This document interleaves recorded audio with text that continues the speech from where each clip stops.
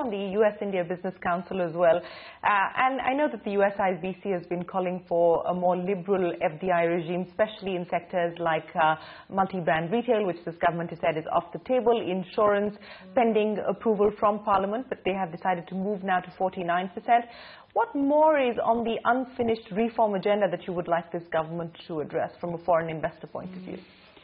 Well, I certainly believe, and I think most of the members of the IBC that I sit on that board with would tell you that the more we can do to open trade flows and to allow an environment of open trade cross-border will play a significant role in expanding economic activity within country and cross-border. So I think we've talked about that. I think that's certainly anything that contributes to that will be very important. The other specific thing I would say in response to your question is that whole universe of reforms that Mr. Modi is talking about in terms of ease of doing business in India. Manufacturing in India.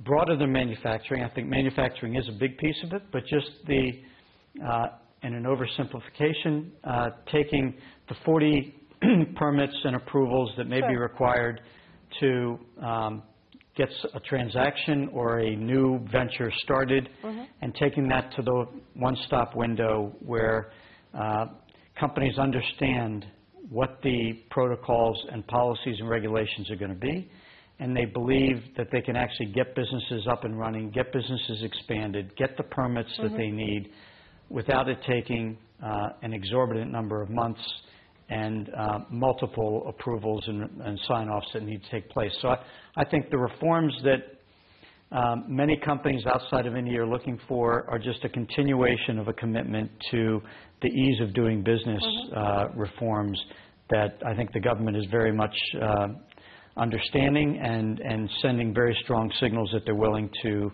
go after in an aggressive way at this point.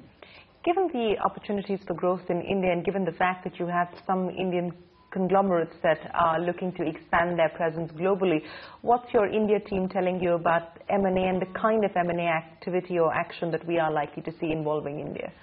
Well, you know, at KPMG we have a big practice that supports M&A activity on the part of the companies that we work with, whether that's deal advisory on the front end or integration assistance after those acquisitions have taken place. And we are seeing tremendous growth in that practice, both in India and, frankly, around the world right now. It's I think, expanding M&A environment as we look globally today. And as I meet with my leadership here in India, I think we believe that's one of our highest growth service areas potentially, and we're investing heavily in it. We're expanding our team. We're building even greater resources because we believe that companies here in India are going to need to continue to call on us in a more active way to assist them as they do look more aggressively to take advantage of the inorganic and the acquisition opportunities that exist.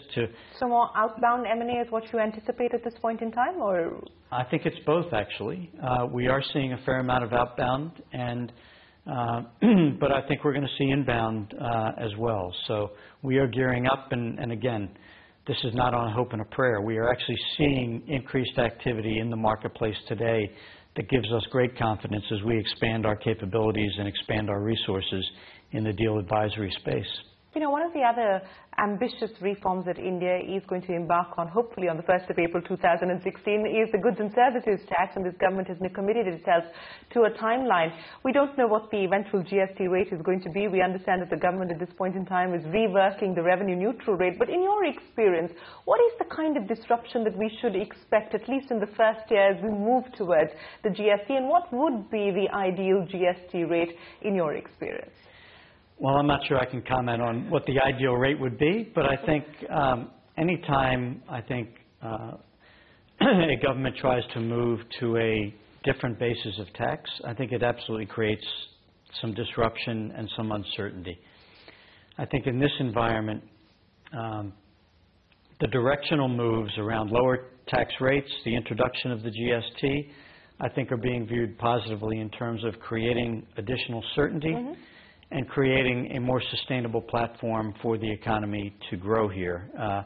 So the way I would I think look at that is it's impossible to avoid some short-term disruption in an economy when you introduce a new tax regime like that. I think you have to look at what is the long-term vision of the economic environment you're trying to create, and is that short-term pain worth it to put the country on a more sustainable basis going forward? And that's the way I would view that today. Okay, let me talk to you about KPMG's plans for India. You said that last year India was your fastest growing market. Is it on course to be the fastest growing market this year as well? And what does that mean in terms of the kind of headcount that you're looking at? I believe between your BPO operations and your main operations, you're about 13,000 people here in India. What more can we expect in terms of hiring this year? Well, I think it's a good story all the way around. When the India firm, and I don't mean if, I mean when the India practice achieves its goal and its plan for this year, it will again be our fastest growing practice. So I think I don't expect that to have just been a dynamic we saw last year, and not just a dynamic we'll see this year. I actually expect that to continue for several years. So since that's our outlook for India, it creates an environment where we are highly motivated to continue to invest aggressively as a firm into our practice here in India. And that manifests itself both in terms of headcount. So our BPO practice that you referred to, I think we expect to at least double that over the next 3 years in terms of number of employees working in that BPO center. And in terms of our primary practice here in India, again, I think we expect to see significant growth, probably a 50% increase in headcount over that same 3-year period. And again, it's not just growth to service the local marketplace here in India.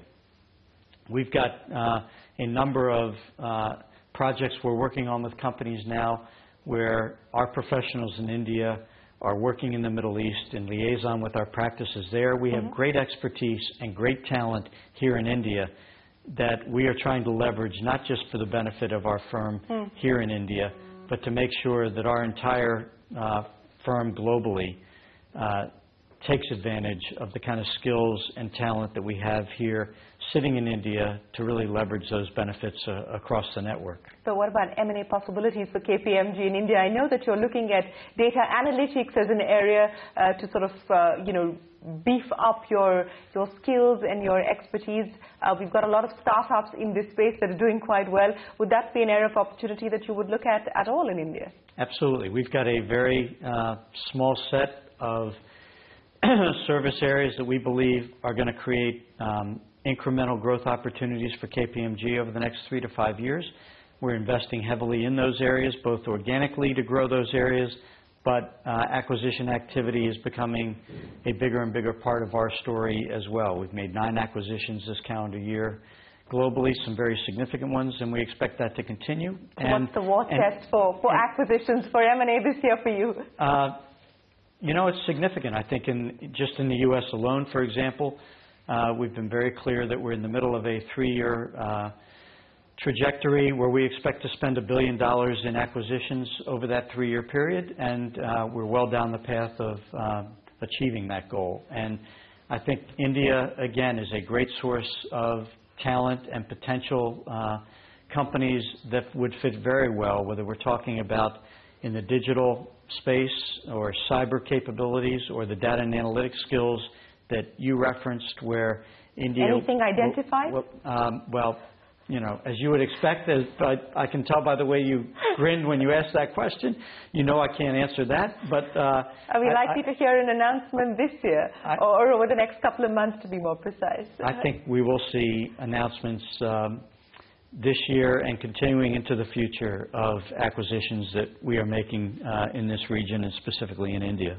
Well, John, it's been a pleasure speaking with you. Thank you very much for joining us on CNBC TV 18. We wish you the very best of luck with your plans for India and the rest of the world. Thank you very much for your time. Thank you for having me. I've really enjoyed it. Well, on that note, it's time for us to wrap up the appointment for this week. We'll see you again next week. Till then, from the entire team, goodbye and many thanks for watching.